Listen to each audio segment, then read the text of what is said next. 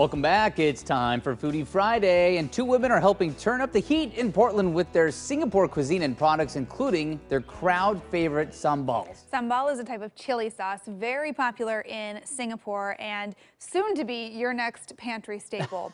Joining us live to tell us all about their products, to walk us through a little taste test, is Holly Ong, one of the co-founders of Sibeiho. Good morning.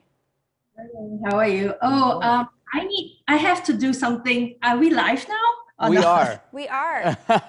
You ready? We're going to get right into it. Okay, cool. My computer just said I have low battery. Oh, okay. Oh, no. Well, okay. We'll We've power only got through. a couple minutes, so yeah, go find the charger while we take a look at some of this stuff. So some sambal. We were just reading. We were both talking about how we're both label readers, right? Mm-hmm. So I was looking at this. It is it's spicy. It's like a chili sauce, but it packs a little extra umami because it's got onions. And the aroma in it is pretty. Like, you can smell it. I've never had it before, so I'm looking forward to trying it. Shallots, red onion, oil, garlic, chili, a little sugar, a little salt. Yum. Yeah, I'm excited to try it. I'm excited to learn about it too. So Holly, how did you guys get your business started in Portland? Yeah, so Pat and I, we've been friends for a long time. We knew each other from 90 Days in Singapore, and then she moved up. And then I moved up as well. And everywhere we've moved, we miss Singaporean food. And Singaporean food is very distinct because it includes Chinese, Malay, Indian, and Nonya food. So we grew up with this multicultural mix.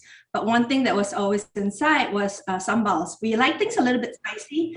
And sambals are a very good condiment because if you think of it, in Italy, there's pesto, but there's many different types of pesto. That's the same thing with sambals. Oh. Okay, I get it. Yeah. Okay, so we wanted to try a few of yours. We were just reading, talking about the Booms sauce, so we figured we'd start with that with a little taste test. Oh, maybe you start with the blue one first. The blue, Okay, the blue one blue first. one. We'll take your advice. So tell us about it. Which one is this? Yeah, so this one's our chef's favorite. It's our favorite cooking one. So last year we did a collab with Lardo as well. It was one of the best-selling sandwiches they ever had. We marinated it, so you smell it and you taste it. So one of the things we like to do is it's like what we call low effort, high flavor. We use it as a stir fry, use it as a marinade, and Pacific Northwest salmon is so amazing. That's why we That's really good. The blue one and the green. Yeah, so this is actually vegan as well. A lot of our vegan customers love it because they can put it into anything they're doing and make great flavors out of it.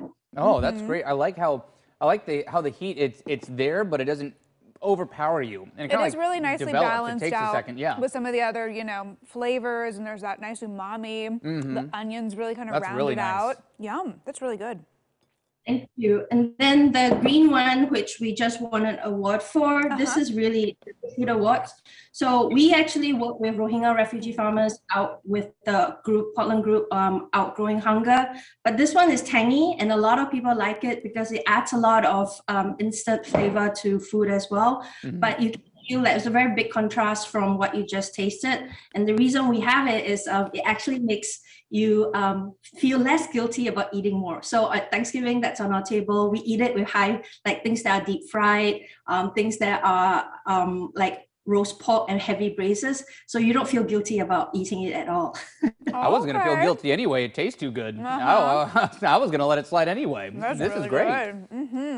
And then the last one is always what we call the wild card. So this one has a bit of what we call funkiness because traditionally in Southeast Asia, we have a lot of fish, fermented shrimp or fermented fish in our diet. It helps add protein, a lot of umami. So this one is a bit spicy, but it's funky as well. And it's got a bit of sweet note.